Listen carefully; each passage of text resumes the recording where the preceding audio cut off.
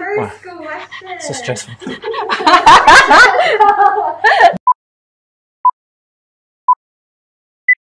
Hi there, I'm Dr. Andrew. I am the owner and dentist at Skye Dental.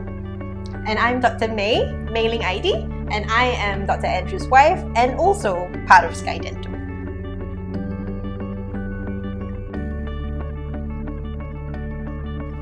So I came across an Instagram post by the Norwegian Cultural Center saying that they were bringing Karius and Baktus to Singapore, and I was so excited.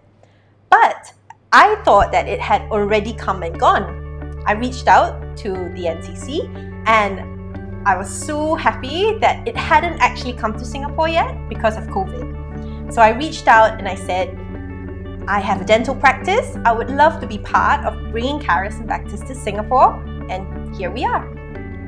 So a brief history about myself is that my father is Norwegian and we have been living in Singapore since I was born. My mother is Singaporean Chinese. So we have strong Norwegian roots, and when I heard that Karius and Baktus was coming to Singapore, we thought it would be a great chance for us to connect with my Norwegian heritage and to teach our children as well about the lovely story of Karius and Baktus. And the fact that it was a play was even better. And I only came to find out about Karius and Baktus a couple of years ago when I went to Norway with Dr. Eide, and she introduced me to the characters, and I thought it's very apt. One is black-haired, Caries, and the other is red-haired, Baktus. So from a personal level, it was really nice to find an organization that could introduce Norwegian culture to my children, because of course we live here in Singapore and I didn't want them to grow up not knowing anything about Norway or not having had the chance to live there and not being able to immerse in some Norwegian culture. So that led me to reach out to the NCC. And yourself? I think after COVID times it was very refreshing to have a live performance come back, and we really tapped into opening up to culture again and going to a live performance, and it just happened to be about Karius and Baktus, which was perfect for us. Excellent! Yeah. Well, the funny thing is that when we connected, myself and with Jung Vikan, we realized that our ties went back more than just the Norwegian Cultural Center. We actually knew each other when we were much younger. When I lived for a brief period in Norway when I was about 5 or 6 years old. So we thought, all the stars aligned and we managed to actually, meet up with someone after such a long time. Our experience has been extremely positive. We feel like we are actually part of a family more than just partners with an organization. And we just feel very privileged that we were at the right place at the right time to be able to work together in such a heartwarming and traditional Norwegian story set in Singapore. That was just amazing! I think it was a very fun experience. They made it very enjoyable, not very stressful at all. And the organisation was very good for the whole performance, and we really didn't feel too stressed. The only thing that we had to stress about was our part, and they took care of everything else.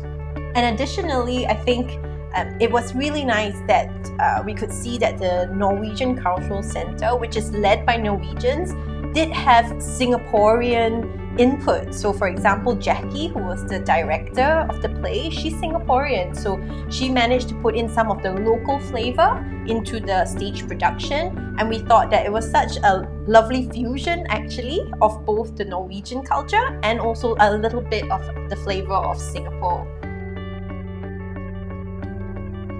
The collaboration with the Cultural Center and Skye Dental was excellent, and it brought us some business in a sense that allowed people to be aware of us, and they came in for their dental checkups. They brought their kids after the performances, and we found that really satisfying to see that people actually looked at the partners and came to visit us.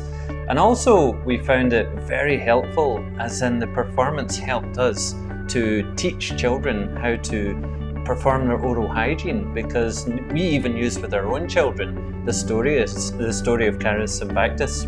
We also felt that it was very useful as a tool for the kids who had watched the stage production and our own children, and we would say, remember the tooth trolls, remember what they did to the houses of your teeth.